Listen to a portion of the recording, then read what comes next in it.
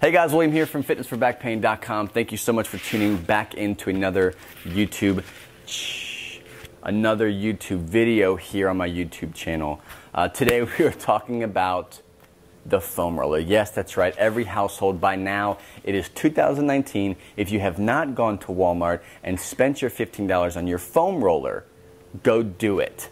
Just kidding. Today I'm going to talk about why you need to stop using a foam roller for your low back pain, right? I see this time and time again. If you Google foam rolling for back pain, you get stupid stuff. Like the things that are on the internet is just junk. So I'm going to try to give some light to a very popular topic, which is the foam roller. Now there is some use in the foam roller. You can do some cool stuff with it. A lot of range of motion, maybe some mobility, getting some extension back into your thoracic spine from sitting all day. There's some things that I like to do with it, but the majority of people who are using this to relieve and beat low back pain are very confused. I want to give you the right information so that you can actually work towards beating your chronic pain. So before you jump into this kind of content, you've got to go over to fitnessforbackpain.com. I've got a video that I'm sharing with everybody for free. It is what I call the yo-yo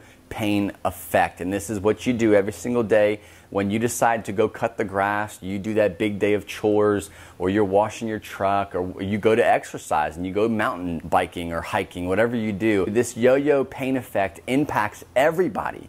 And all of my students, before I work with them, have to watch this workshop, and I'm giving it to you absolutely free. So if you're looking to exercise pain-free, if you're looking to beat long-term chronic back pain, you've got to watch this video. And again, I give it to you for free over at fitnessforbackpain.com. So the idea of the foam roller is to break up adhesions. I'm going to do that. I'm going to do air quotes, because adhesions are, there's some research on adhesions and the way the muscle bellies get knotted and tight and stiff. There's some research out there, not a lot, small studies, not huge amounts of content that really puts a pin on anything that really can take us to the next level. It's kind of back and forth. It's going to go off of clinical research in the sense of what you experience, what I experienced as a trainer, what I've used with clients in the past, what I use on myself. That's what it's going to kind of come down to. So it'll be one of those things that it could be a good tool in your toolbox to use, but it is not and will never be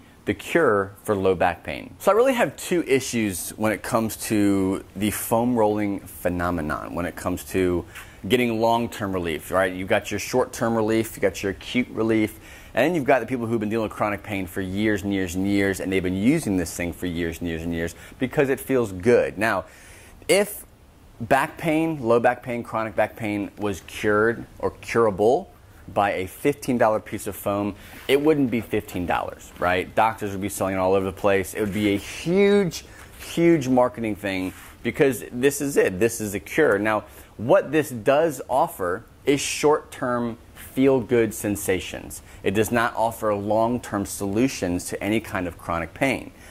Which kind of leads me to my next point, or my first point, is how complicated low back pain actually is. I mean, the three pillars that I teach and focus on are mind-body connection, core strength, core stability, and movement. If you're not focusing on those three things when it comes to your life, when it comes to being in the gym and exercising and what your program looks like, you're going to fall short, and you're leaving a lot of solutions on the table when it comes to seeing long-term relief. So the big issue that I have with foam rolling is this idea of us being sold out for this temporary relief, right? So we get on this foam roller, we roll around, we do our upper back, middle back, and then we get into that lower rib, lower back area, and it feels good. Like we suffer and deal every single day with tension, low back aches, tightness, cramping, spasms, all these different things that are floating all around our trunk. And when you put pressure on them, it feels good, which is why the massage industry is so huge, because it feels good to be touched and pressed on and get things moving around when it comes to muscle tissue. So this is a cheap way of getting that same sensation to our bodies. The problem that we have is when you jump on this every single day and you're basically just covering up and you're masking a root issue. Now that took me about 5 years to realize how, unimportant the foam roller is in actually beating low back pain, but I realized that there's a difference between long-term solutions and long-term strategies and short-term quick results. Now, just like stretching, which I think is absolutely stupid when it comes to low back pain, foam rolling is just as unimportant as stretching is, right? Now, I don't want to leave you with nothing. I don't want to say, hey, this is stupid, throw it away. I mean, mine's beat up. Mine needs to be thrown away. If you want to use a foam roller, if you feel like there's some value in this, I just don't want you to look at it as the cure or your cure for low back pain. I don't want you to waste 15 minutes a day doing this when you could be wasting and spending, not wasting, but spending 15 minutes a day on something more challenging, more practical when it comes to getting long-term relief. So if you want to throw these into your schedule or your routine, what I would suggest you do is maybe 10 to 15 minutes on a full body rolling. You're not going to break up any kind of knots long-term with this thing. So think of it as just getting the body prepped, getting blood flow to the areas of your body, going from the calves all the way to the upper back. You can even do your arms, your quads, your hamstrings, your glutes, back. Stay away from your lower back with this thing, but think of it more as just a prep for your workout.